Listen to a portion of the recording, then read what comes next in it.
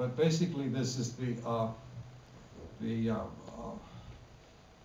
moment when everything was discovered. The answers began to come out. Because for about, well, ever since I decided to be an artist, which was about a year after college, I wondered what art was. I didn't study art in college, and so I set out on my own to find out what art was about. And I tried all kinds of different directions, and it was not until end of 1959 and beginning of 1960 when I learned what art really should be about. Now you're going to ask me, what is it? Well, I don't put it into words, I put it into works. So I can explain a few of them. Then I rely on people like the wonderful writers who've contributed to our book to explain what I'm doing. Very helpful. Is that an answer? So it turned out that, as I saw it, art was the reaction of a mind, that is to say mine, to my surroundings. And this reaction was not just with the eyes and with the fingers or with the ears. It was also with the mind and the imagination and the emotions and problems, certainly, which distorted answers. But it was a personal activity. At least that's the way it seemed to me. And so what my art amounts to really is my visiting different places in the world and reacting as a result differently. That first example of that, of course, was the street, because I came to New York under circumstances that made me have to live on the Lower East Side in an apartment that, well, in those days, apartments were cheaper, but I didn't have very much money, so I lived a sort of, you might call it a semi-poor existence, and that made me realize that art could be made out of things that didn't cost any money, such as the things I found on the street, and cardboard, and wood, and almost anything, in fact. So that was one of my first lessons, and I started to make then something out of the surroundings, which became a sign of the surroundings. And that first one was the street. Well, there was also a color range in the street. The colors of the street were the browns of cardboard and the grays of pavement stones. And so it was in a gray area, a gray-brown area. When I had exhausted the street subjects, there's always comes a feeling that you've done enough. You've said, you got the point across, and then you look for something else. And the way I could express it is that instead of looking down at my feet walking on the street, I looked sideways into the stores that were alongside the street. And this brought an entirely different concept to the approach. Mainly it involved color. And the colors became very, very strong. I went to the hardware store and I bought enamels. And in those days, enamels were extremely strong colored, and they were very lasting because they contained lead, and they don't contain it anymore. But in those days, the colors were very, very powerful. And I bought 6 colors, and I decided I would use only those 6 colors, that I would not mix them. I would just wait until one dried and then put something on top of it. These are rules I would make my own rules. So that was the beginning of the so-called store period. And essentially what it was to put color into space, to make color tangible, so you could feel the color. Because my disposition really is to the tactile. I see things, but if I see things in the round and I want to make them in the round, I want to be able to touch them and stroke them and go around them and so on. So that's what the store became. It became color in space. And it led to my renting a store, which was really my studio, and exhibiting the works in the window as if they were in a real store. I don't think anyone was taken in by this. And very few of the neighbors dared to come in. But it was it was work intended to be a work of art, and not really a store. Well, there's a literary element to the work. I once wanted to be a writer, and so I studied English literature and other languages of literature, and I wanted to be a writer. So that element of writing was in the work as well. And the Reagan story is really a kind of crazy addition to everything. We wanted to, I wasn't alone at this point. There were other artists who were coming along, and we did a number of things that were similar. And I visualized a group of us getting together and starting a gallery. And as you said, Reagan was the name I chose. And then I made up a lot of remarks about Reagan, like when Reagan shoots, no one dies, and annihilate, illuminate, things of that sort. And I pretended to be a little crazy, you know, saying these things to people, and that helps, you know. It was a literary component. And at the time, just before I began to do the street, I really had been writing quite a lot of what I call poetry, and that's what Reagan really was on that course. And eventually Reagan sort of worked itself out of the pieces, and but it had a strong period in the early 60s, and I would write all kinds of things about Reagan.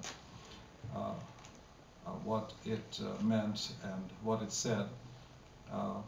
And in a way it was a kind of manifesto, but crazed, a little crazed, you know, because all of the work at that time was very intense, and being crazy was not thought wrong, you know, it was thought creative. A lot had been done in New York, and a lot of artists had emerged, and it was an enormously creative time. But in New York, things don't last very long. It's a city of transients, and things catch up to you. Too much publicity, you know, commercial things and so on. And I felt in the end of '62 as if I wanted to go to a new place, a fresh place. And I think it was Jim Rosenquist who told me, you ought to go out to Los Angeles. Now that's a crazy place. Nobody's been out there. So I think Andy Warhol was thinking the same thing. I arrived about the same time that he did, and both of us were visiting Los Angeles for the first time. And indeed, it was a different place. Los Angeles had its own identity, And the artists there had not gone over the mountains that had come east or anything. They had developed their own way of art, and they were very nice people. I became friends with all of them, and I did an exhibition there with Virginia Dwan, who had a gallery there. And I had a whole new, developed a whole new way of looking at the surroundings. Los Angeles is a place where you get up in the morning, you get into your car, you drive for a long time, and you go to work, and you drive in your car back home. And the main thing in your life is home, is getting back home. And your home is not more than one story usually, maybe 2 or 3, but inside it you have a lot of furniture, and it's furniture done, for example, in leopard vinyl. There's one particular place that I went to in Malibu, which was a motel, and each room was a different animal. You had the zebra room, and you had the leopard room, and the tiger room, and so I got caught up in furniture and in home, and I met a wonderful carpenter. And it was also a moment in time when vinyl was being introduced. That was a totally new material at the time. And the vinyl was very rich and colorful, and it could be used to represent the object in a soft version. That is, you looked at the toilet, and the toilet was white, and you got some white vinyl, and you sewed it, and then you could get a soft toilet. And this, you could get all kinds of things by using this vinyl that were soft versions of furniture and your surroundings. So this became kind of an obsession to start to make soft works. That had already begun in the performances that had been done in '62.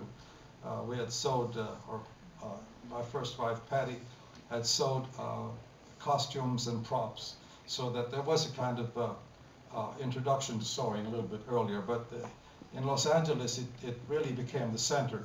Pieces had to be had to go through several stages. The first stage was to select the piece you were going to use and to make a drawing of it, and a detailed drawing. You see some of those in the exhibition, for example, the light switches.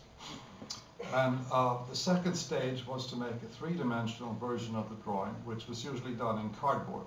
And you'll see that, for example, in the plug and things in the show.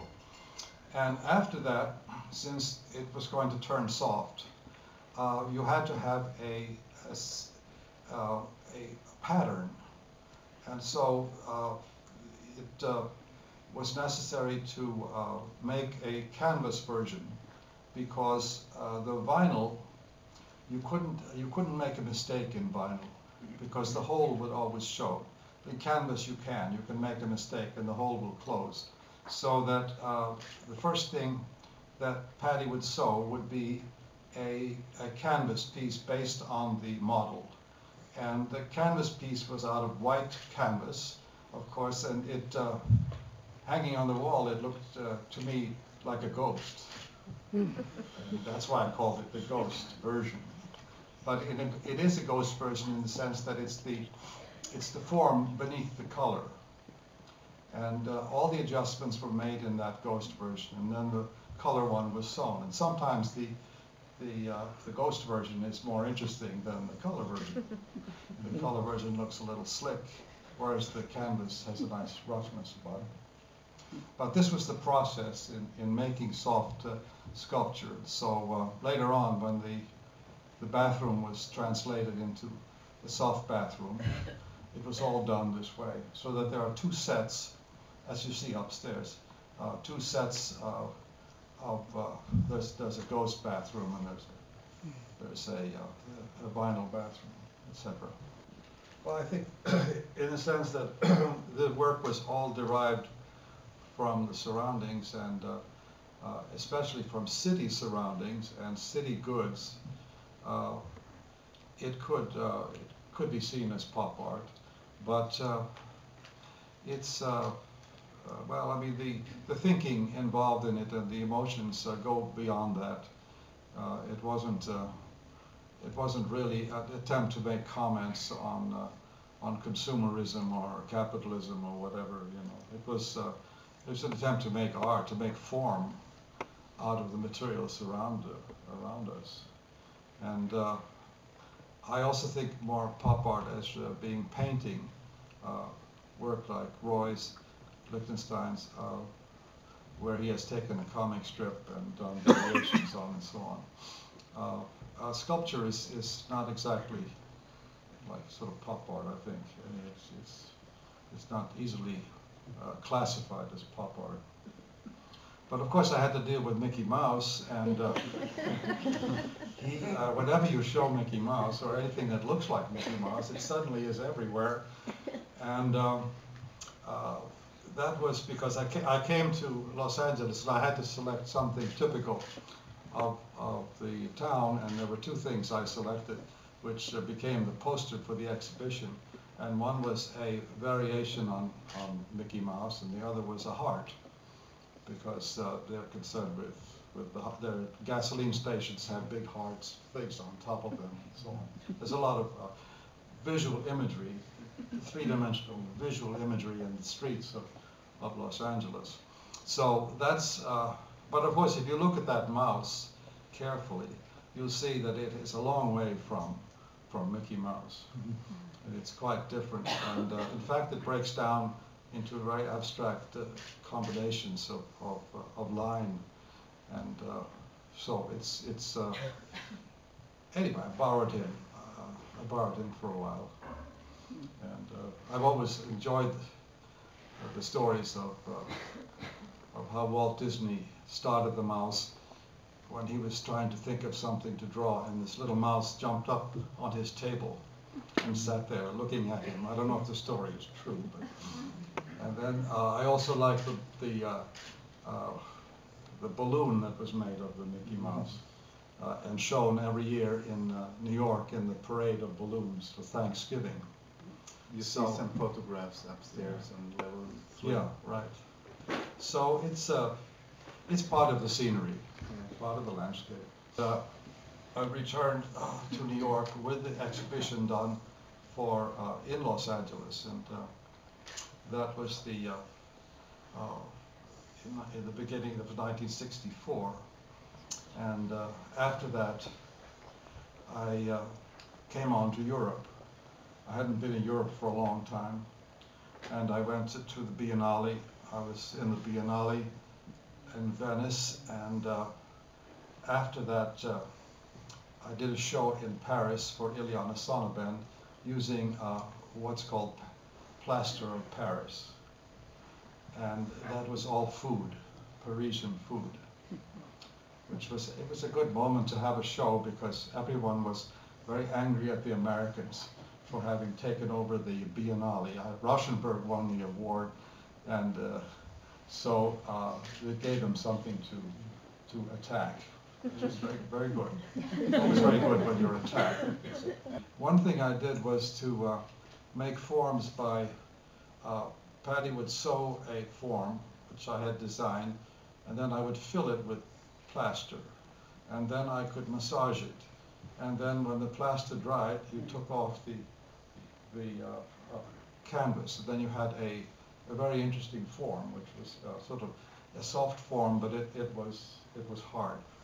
We stayed there for 2 or 3 months and absorbed it, just as we had absorbed Los Angeles and New York. And indeed, it had a scale. It had a small scale, a very fine scale, and it was done. It was painted with tempera instead of enamel, which gave it a more delicate color. Yeah. So anyhow, this gives you some idea of what's going on there, and the main thing is that the art is made as art, but it's all about, we're making form, we're making ideas, we're making feelings, and so on.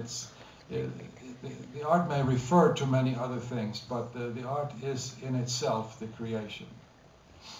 And that's something that I keep saying. And even though we call it a hamburger, it's not a hamburger. Remember that, yeah. The late 50s, in 57, 58, 59, I was, as I said, still looking for the substance of art, and I was painting in oils, I was painting figures, and I was reading a lot, and I was also writing poems, or trying to write poems.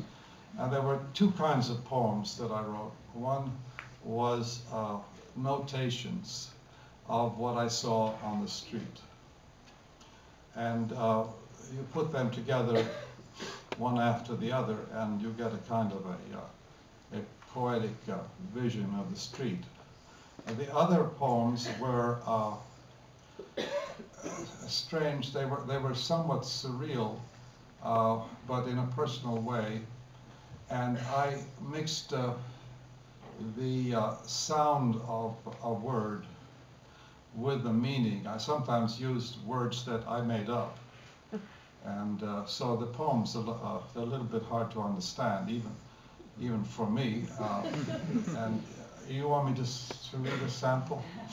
That would be a great pleasure. So now, first I read you some selections from the observations, wandering the streets. Drops in gray water, tin foil trampled flat on a wet concrete sidewalk. An ice machine grinds ice, metal gull on a metal sky, a smoking cloth. A cripple is sunning his white stump, an old woman with a cane in the rain. A white pigeon flaps his wings on a thin man's linear knee. A woman leans out the window on arms like moons. A tramp drinks from a wax milk container. A dirty gray car's full heavy cheeks and apprehensive glance. Kids find a tramp sleeping in a cardboard box. The box speaks. The old world is yellow, the new cold blue. Silver light spots on the sidewalk, snow flurries. A shiny piece of coal. A door closes. All is magic. A boy with a dog is trying to break something by stamping on it with his foot. A car in parking runs over a bottle. A woman's heels are sunk in the hot tar. Someone knocks at my door, but I'm not there. Shells, radio, knife, cup with pencils, tools, guitar, light bulbs. A thin horizontal red reflection on the side of a car. Waxy smell of a girl's ear, kissing of hair on the arms. Bland lady alone on a pier. A little girl kisses a cold window. So these are selections that were built into drawings, because at that time I was drawing also from the street, and so that was typical of the time. Then I put together some poems which are kind of hard to read, because it's sort of English, it's sort of personal language. This is called Panodramra. Friends, gullbenders, swat beats, wimwuffs, calling your apprehension to vermilion snakes, issuing from the stage of the ear. What a spat woost from darn firing out busted performac. Bap!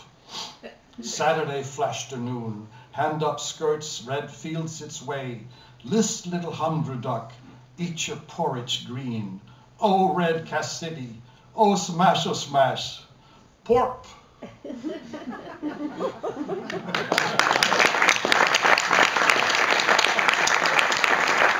don't have to worry about translation in this kind of poetry. But this kind of poetry is intended to be very physical and is to be sort of like art in making a sound and a combination of sounds. You create, again, a three-dimensional thing. And so I like to look at these as well as read them and do it at the same time. And if we were thinking of projecting them so you could see what they look like, because the words really become objects in themselves. So those are some examples, and I think you get the idea.